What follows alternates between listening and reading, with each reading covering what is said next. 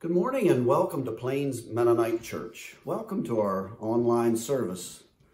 We're glad you can join us this morning, and I pray that you will feel God's presence and the presence of this body of Christ together in spirit and love.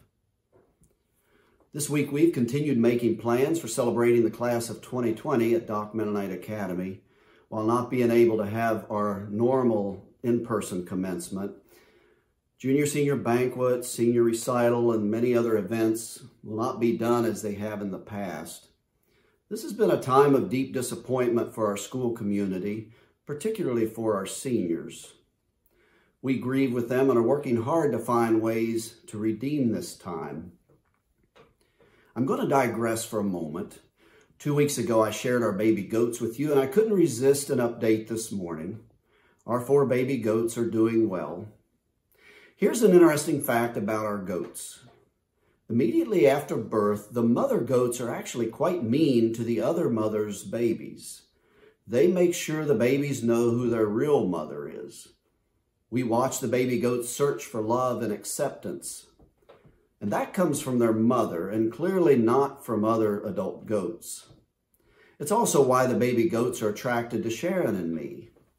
We show them love and acceptance. It's the same with each of us.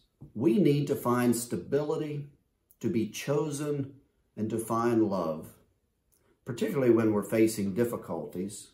And our service today will remind us of where we can find the most stable and unfailing love. God never promised that we would not have to go through difficult times if we follow him. He doesn't make the road easier for the Christian. He doesn't remove the obstacles. But God has promised to walk with us every step of the journey. He has promised the Holy Spirit to be with us through every difficult situation. Last week in our service, you heard our Doc Touring Choir sing the song, I Believe. And in that song, we were reminded that God is there even when God is silent. Even when we feel alone on the journey, God is there. God is present. In our sadness, God is there. In our grief, God is present. In our pandemic, God redeems and invites us to see the beauty around us, to see God's redemptive work. We watch for signs of God's presence when God feels silent. We feel God's love and comfort in both our sorrow and joy. God's love and acceptance for you and me never wavers.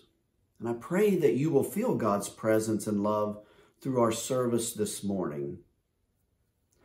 Join me in the call to worship. God of all peoples, this morning we come to join with all creation in praising you. Shout joyful praises to God, all the earth. Welcoming God, we come to remember your guiding love that keeps us from stumbling. You listen and hear our prayers. Steadfast God, we come to worship you as a community of faith, grateful for your unfailing love. Oh, come and hear what God is doing for us. Praise be to God.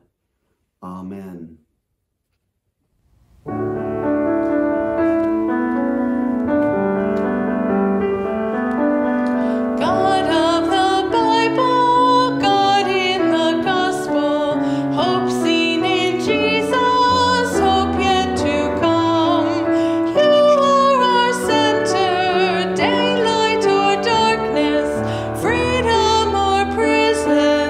You are our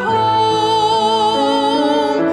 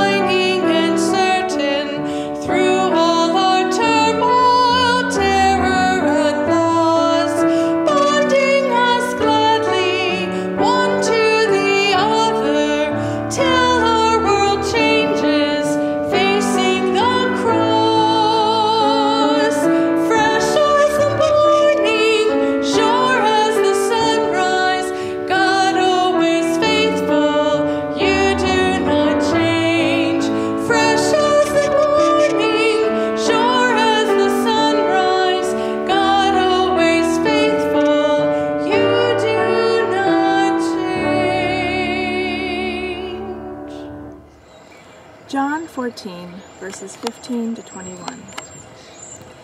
If you love me, you will keep my commandments, and I will ask the Father, and he will give you another advocate, to be with you forever. This is the Spirit of truth, whom the world cannot receive, because it neither sees him nor knows him. You know him, because he abides with you, and he will be in you. I will not leave you orphaned. I am coming to you. In a little while the world will no longer see me, but you will see me. Because I live, you also will live. On that day you will know that I am in my Father, and you in me, and I in you. They who have my commandments and keep them are those who love me. And those who love me will be loved by my Father, and I will love them and reveal myself to them. Good morning, everyone. I'm here in Fulshaw Craig Preserve. This is a beautiful place that I really like coming to with Joan because I really feel small here with all of these big rocks and huge trees. We're going to go see some. Before we get started today, I want to do a prayer together that I learned from the Mohawk people in upstate New York. It's spoken to greet each day, and I would like you to repeat it after me, okay? Let us put our minds together as one. Let us put our minds together as one. And send greetings and thanks to our Mother Earth. And send greetings and thanks to our Mother Earth, who sustains and gives us and gives our lives her many gifts, and sustains and gives our lives many gifts. Today I'm going to talk about something alive that is very small. Usually we see it when we take a walk in the woods. It is not a plant and it is not an animal, but it is alive. What is it? Need a hint? It usually lives on large rocks. Okay, let's get closer. Now do you see it? These are called lichens.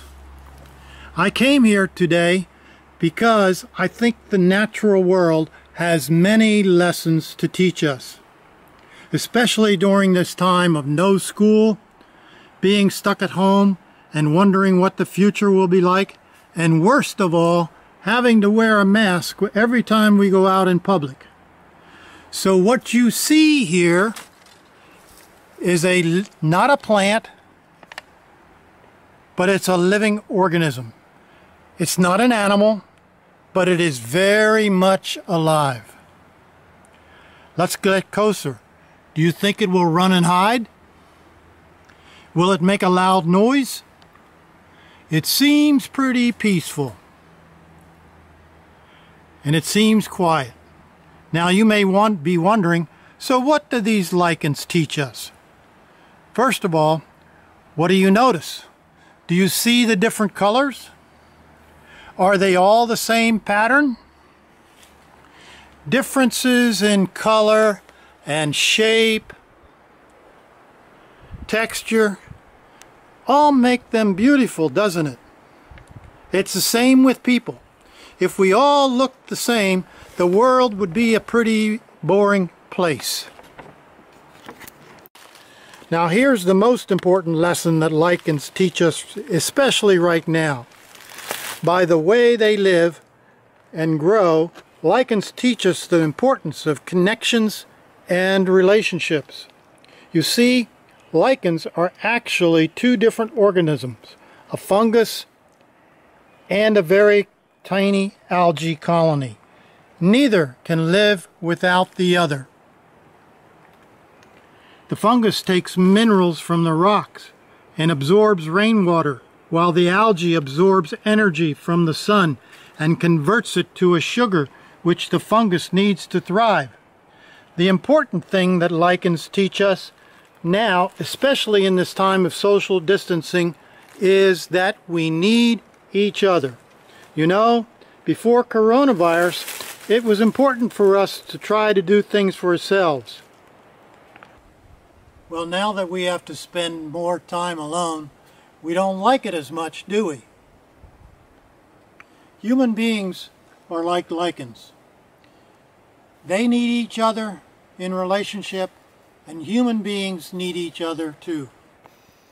In Asia, lichens are called the ear of the stone. So the next time you go walking in the woods, listen and look for some lichens. See what they have to tell us. Good morning. We've had some requests to do a children's song during our videos on Sunday mornings. These are ones we usually do during the children's singing time. This morning we're going to do 1, 2, 3, Jesus is Alive. We're actually going to be able to see the animated part of it, and I'm going to do some of the signs that we learned for the song so that you can follow along at home. Ready? Let's go.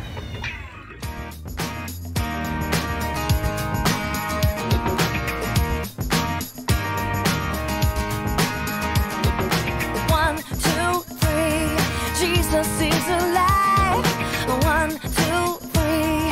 Jesus is alive. He died for you and me, but on day 3, Jesus rose again.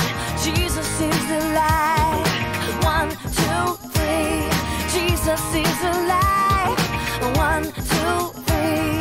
Jesus is alive. He died for you and me, but on day 3, Jesus rose again. Jesus is alive. God loved the world, so He gave His Son. Jesus is our friend.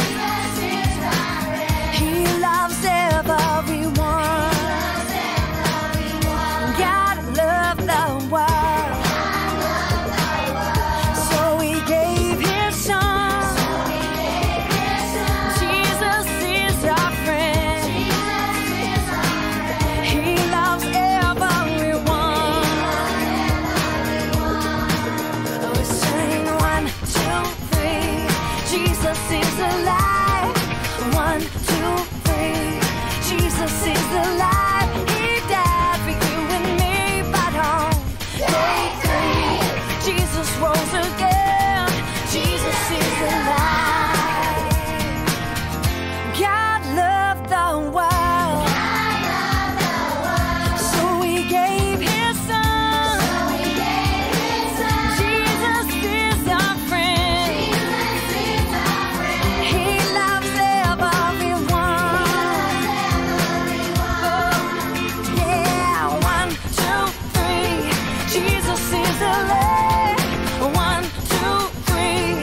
Jesus is alive. He died for you and me, but on day 3, Jesus rose again. Jesus is alive. Jesus rose again. Jesus is alive. Jesus rose again. My Jesus is alive. Good job.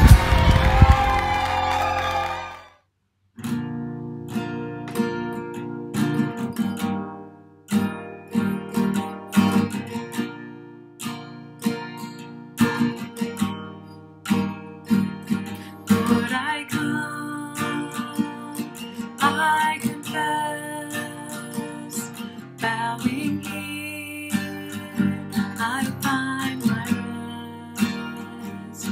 Without you, I fall apart. You're the one that guides my heart. Lord, I need you. Oh, I need you. Every hour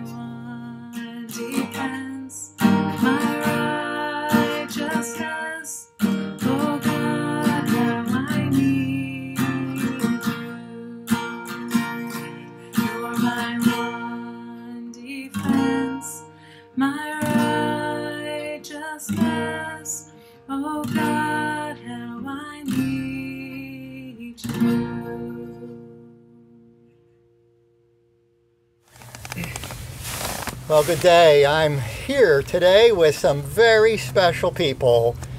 My brother Galen and Teresa and their boys, Christopher and Noah. And Noah is going to light a fire and explain a little bit about this little fire ritual that we're going to experience this day.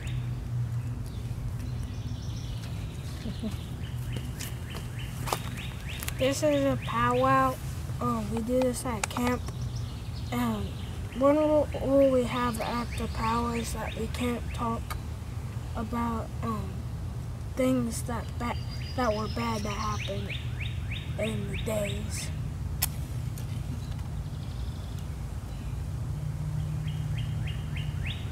So this is like a campfire, and you all sit around the campfire then? Yep. Is that every night now? Do you do a powwow? Yeah. Every night. Yep. A powwow, and you can't have any... Can't say nothing bad. Can't say anything Has bad. to all be positive. And do you talk about each other and about your day? You reflect on your day? Yeah. You talk about God? And while you're attending to the fire, Noah, I'm just going to further introduce why I'm here today in a little bit. But first I thought I would set sort of the background about what we've been doing since Easter. This has been probably the strangest Easter season that we've ever experienced. And on Easter Sunday, we remembered the story of the empty tomb. And what was it that the angels told the Marys that came to the empty tomb looking for Jesus? They said, He's not here. He is not here. He's not here. The tomb was empty. And right now on Easter, in the few weeks before Easter and ever since, our church buildings have been empty. Dark, lifeless, a little bit like a tomb. And so there were some more words that the angel said to the women who came to the tomb. They said, He is going ahead of you to Galilee. There you will see him. That's back home, where they lived, where they raised their families, where they worked, where they went to the markets and shopped for food. And so ever since Easter, I've been using the scriptures to go out there in our Galilees, because we're all at home right now, and try to look for the risen Jesus out in the ordinary walks of our lives, out at home where we are today. And so we've been using the themes of our scriptures ever since Easter to guide us in looking where Jesus could be found. Last week we looked at the beginning of John 14, where Jesus says, let not your hearts be troubled. Jesus is talking about his going away. And he says, I'm going to prepare a place for you. And he talks about heaven and the mansions and the many rooms and in glory. And so we looked at that last week. And this week we continue on looking at John 14. And Jesus goes on and says, well, my hope for you to calm your anxious fears and all this talk of, Jesus leaving, it's not only in heaven, but I'm coming to be with you. And so Jesus is talking about the Holy Spirit, the advocate, the counselor that's going to come. And then Jesus says these fascinating words. He says, I will not leave you orphaned. I won't leave you alone, but I am coming to you. And I thought about that God really is like an adoptive parent. God has adopted us, chosen us, and loves us. And so that's why I'm here this week with these special people and this special family to talk about their experience with adoption. A noble and holy calling. In fact, as I went through our church directory at Plains, more than 10 families of our congregation have experienced adoption. And it requires remarkable strength and faith and trust in God. Like any parenting calling.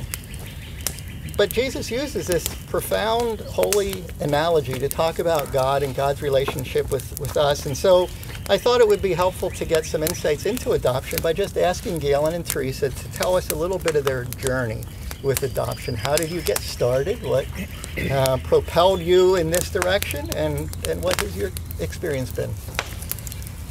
Yeah, well, it's been like a lifetime of events there that led up to us adopting there. You could say early in our marriage there with our first child, she was born premature and lived only a short time for 1 month. And her life impacted probably Teresa and I the most in that 1 month. Just really set our sights on losing a loved one, and having a loved one in heaven certainly brings heaven a lot more closer. So, yeah, Teresa delivered early, and her pregnancies were difficult there. We had 3 other biological children after that we were blessed by having, and Teresa had to go on bed rest with each one of them. And so they were difficult pregnancies, and the doctors at her last pregnancy strongly recommended that no more kids, that for the sake of her and the baby, And so we followed their advice there, and as time went through there, our kids it was a close family. We had a small house, and we did a little ministry just wasn't even throughout the years thought as any kind of mission. Mm-hmm. But we would go to the Satterton home.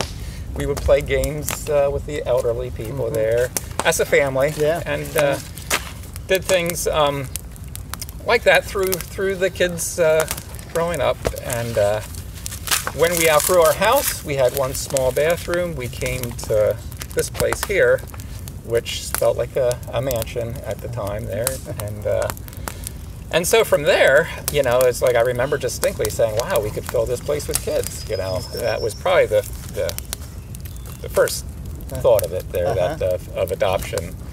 And we did have some friends that had been pursuing that, mm-hmm. and so we went by the route of foster to adopt through Montgomery County, and we got our first 3 cases, I think. The child came and left, mm-hmm. and then Noah came to our home as a newborn, and it was 2.5 years later that we made his adoption complete. Huh. And it was a very, very rough and up and down roller coaster of events there. Right. And we would pretty much said we would never do that again. Huh. And but when you say never, a year later we're doing it again, mm-hmm. and that's when Christopher came into our home as a newborn, and we ended up adopting him. Wow. They say if you want to make God smile, make a plan. Yeah. And, our plans sometimes take different different routes and diversions based on God's calling. So I know, parenting brings with it all sorts of challenges, and I'm sure adoption does as well, but what have been some of the joys for you over the years, and the highlights along the way? Wow, just the joys are just being with kids there. I mean, that's one of my areas in my life that I enjoy. Mm-hmm. From little on up, seems like when they get out of high school, then they get a little smarter than you. So I can. So it's nice to have younger children. Nice to I do engage on your level. I do well with younger children there, and teaching Sunday school and that line of thinking there. But no, that has always been easy for me to and just having them around parenting was a strong point. Yeah, good. I came across a story this week when I was preparing for this about an older boy that was in foster care, probably late teens, and in telling the story, this person said, he was always around people, but he was always alone. And it spoke to the fact that, and he just wanted an adoptive family to be part of, because he wanted that level of commitment, that foundation of support, because while he was around loving people in foster homes, he knew it was temporary and it wouldn't last, and it didn't have that long-term stability that we all need to thrive. And it was almost as well a telling sort of insight into some of our lives right now, where we feel a little cut off from our families, from our parents, and some from their children. And while we're around other people, it still feels a little lonely ourselves. And so maybe we can get a little glimpse into what it's like to be a foster child, even in our isolation right now. But, the really profound good news of the gospel is that God gives us that stable foundation, that he chooses us to be part of this new family, and that's a relationship then that doesn't end. It's this long-term, stable family unit that you are providing for Noah and Christopher here in your home. Teresa, what have been some of your joys and reflections on this experience of adoption? There's been a lot of joys, lots of struggles, but there are many, many joys, and I think I go back to when we first even started doing foster to adopt. Brandon, Elise, and Olivia would have been like 8, 9, and 11 at that time, and when we adopted Noah and then Christopher, a lot of different people would comment about like the big age gap and all that, and that was something we were very aware of, obviously, but just very, very intentional. We did not want to have like two separate families, the older kids, the younger ones. And I think because of our intentionality in keeping our family close, and even through all the struggles, it's like like you made the comment about to make God smile or something, say, we're going to plan this, and it didn't work out all that way, but it's like I see how Noah and Christopher and our other children that we had in our home changed all of our lives for the good, good part. It's kind of neat there with the younger kids and the older kids. It's like the younger kids have no biological, anything that resembles me or Teresa or any of our kids, but yet how similar their actions are. Sometimes the way Christopher talks, it sounds like Brandon, my older son Brandon, and it's a perfect analogy for what being a Christian is. We're not biologically, related to Jesus necessarily, but we are to reflect that image in our actions and attitudes, those practices. And it does. Your influence is profoundly shaping the lives of these boys in ways nobody can quite name or figure out. It is a profound gift. And in fact, one of the the words that are used for the Holy Spirit here almost sound like legal words. An advocate or a counselor, the helper is come, the comforter, the one who walks with us, beside us. That's the role of the Holy Spirit. And it reminded me of those profound experiences in the courtroom. Once upon a long time ago, 7-9 years ago, when you invited family to join you for that moment of adoption. And I have actually a picture, Christopher. If you and Noah want to come, I want to show you a picture because this is a picture of really strong emotion where I was blessed to be in a courtroom. You probably had a lawyer working with you, an advocate, somebody who was helping you through that adoption process, and that's sort of an analogy for God. Christopher, I have a picture here that maybe you may not remember this, Remember that? No. Did you ever see that picture? Do you know when that was taken? May 21, 2013. Now that's just like next week.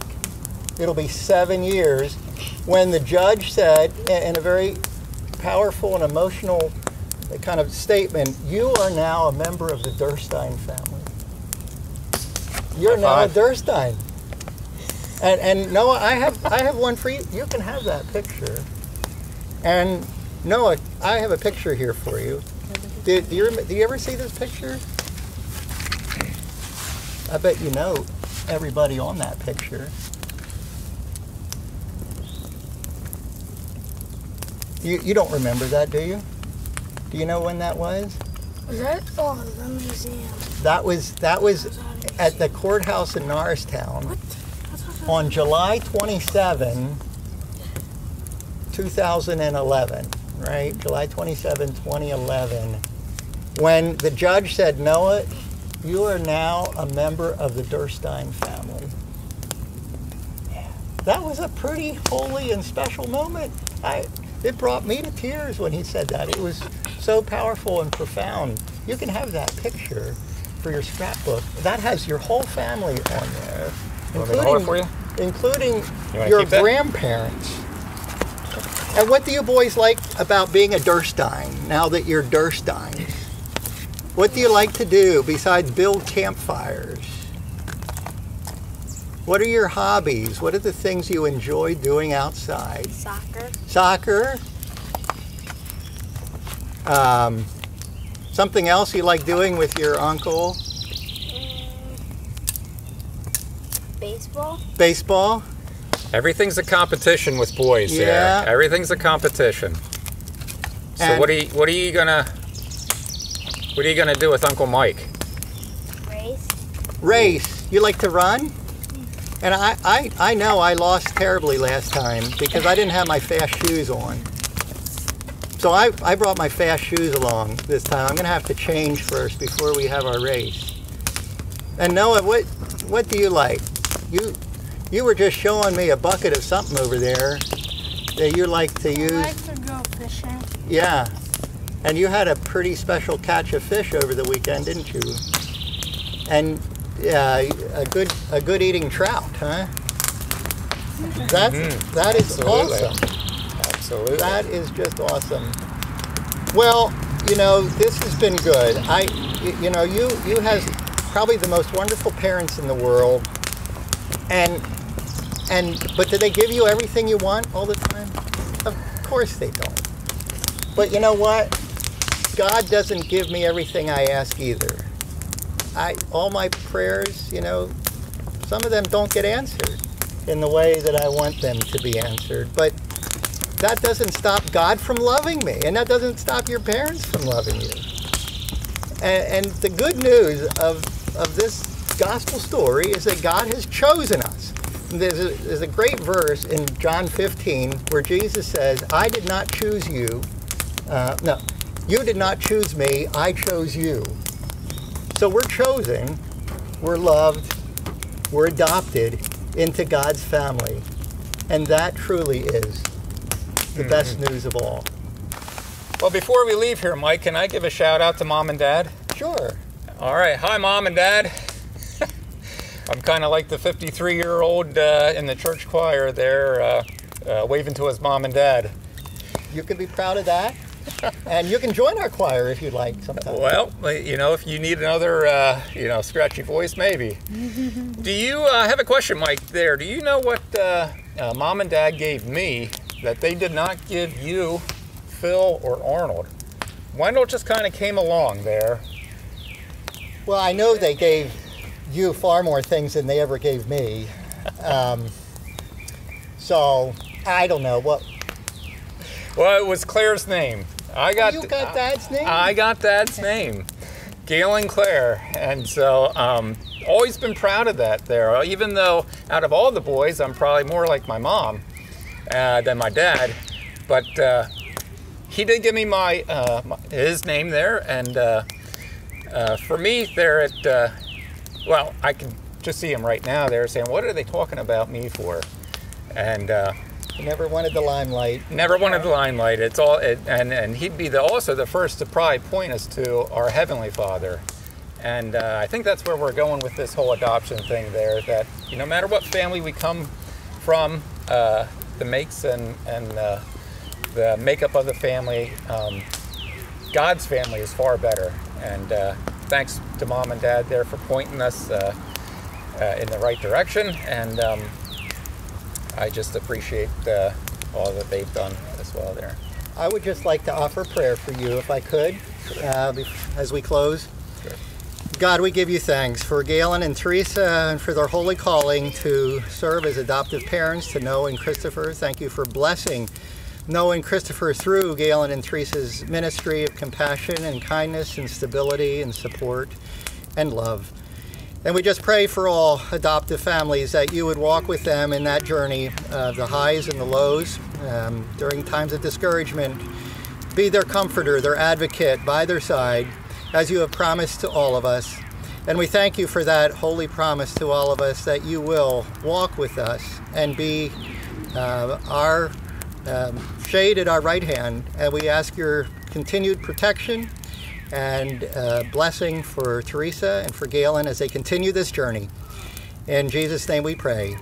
Amen. Amen.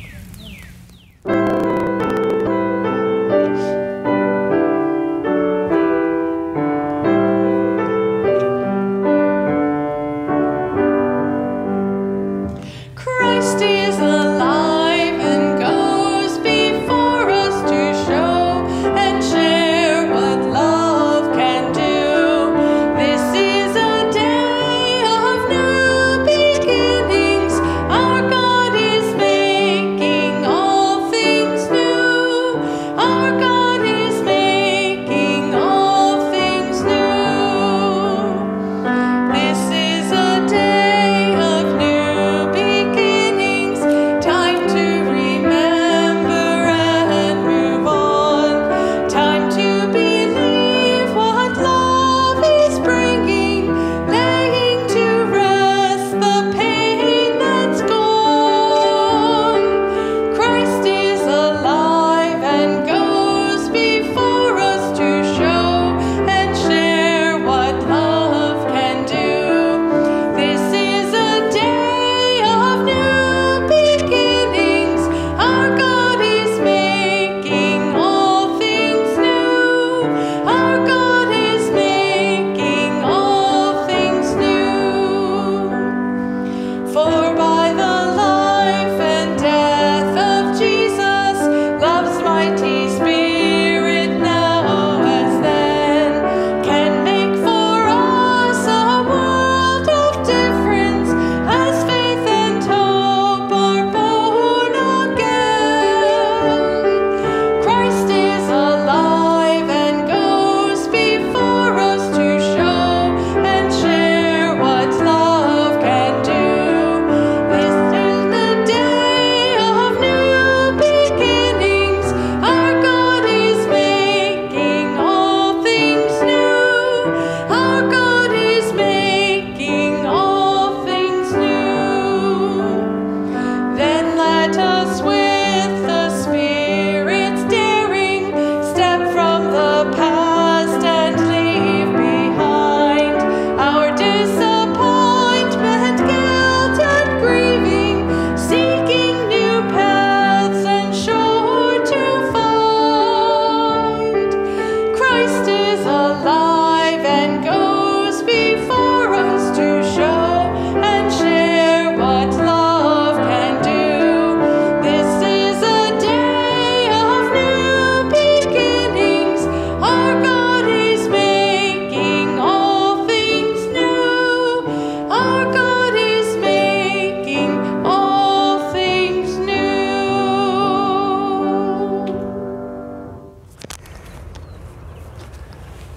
Join with me in prayer.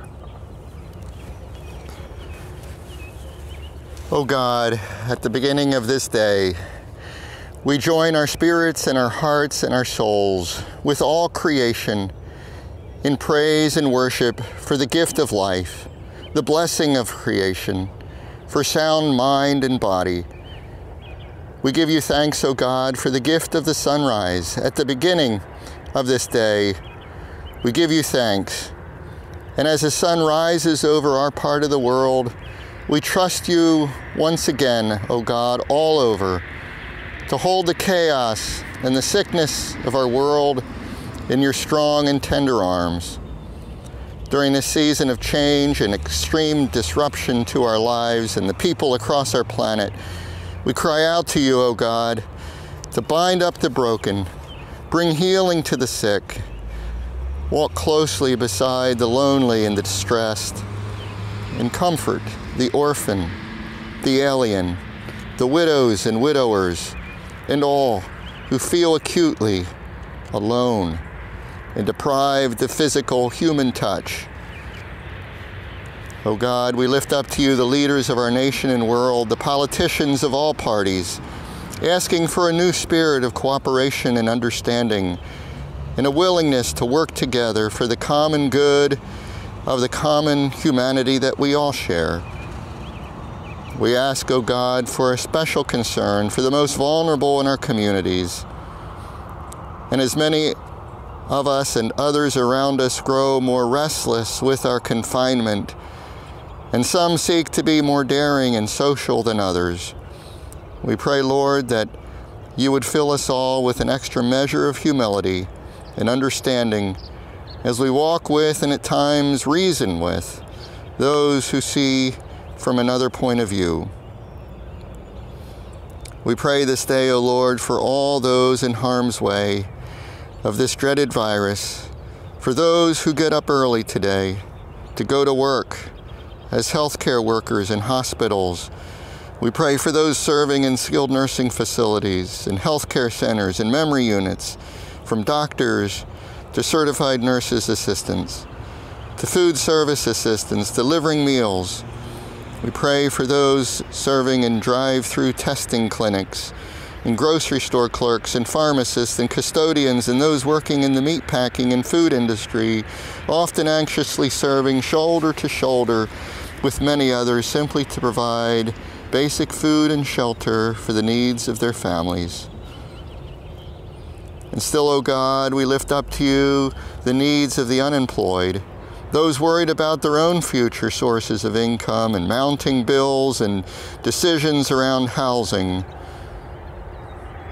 O God, we are filled with special gratitude for your church, our congregation, for the faithful, seasoned servants, and the generosity of those among us, serving in countless ways, making face masks, and sharing generously of their time and of their talents, their gifts of money, to the needs in our community, those who prepare meals and give out food, or just put smiles on our faces with their notes and words of encouragement. Bless our members today, whether at home, whether going to work, wherever they find their service to you and your kingdom. O Lord, we now lay the heaviness of this new season and the problems of our world at your throne. And all the many swirling thoughts of our minds we lay down at the beginning of this new day. We confess at times our failure to trust in your goodness and in your grace. And we pray just now that you would send us your Holy Spirit to comfort us. For we need in our world your holy help, your advocacy, your spirit of truth. Remind us again this day of the words of Jesus, that you have chosen us, each one of us. You've adopted us, each one of us, into your family as daughters and sons. And your love for us will never, ever let us go. Open our eyes this day, O God, to the beauty that sustains us, to images of hope. And walk with us now, O God, in the newness of this day and this week. Send us forth to find new ways of doing justice, loving mercy, and walking humbly with you. In the name of our risen Jesus, the one who walks with us as our comforter, we pray. Amen. Well, I trust you've been blessed by being together this morning. May God continue to walk with you and be present with you this week. Notice God's presence and signs of redemption around you. Join me in prayer. Lord, we rejoice in your steadfast love for each of us. You have sought us out and accepted us as your own. You have promised to be with us and never leave us. Your love never falters or changes. We rest in your arms of love this week and go forth with the confidence of your steadfast love. And now from Romans 15:13, may the God of hope fill you with all joy and peace as you trust in him, so that you may overflow with hope by the power of the Holy Spirit. Amen. Go in peace.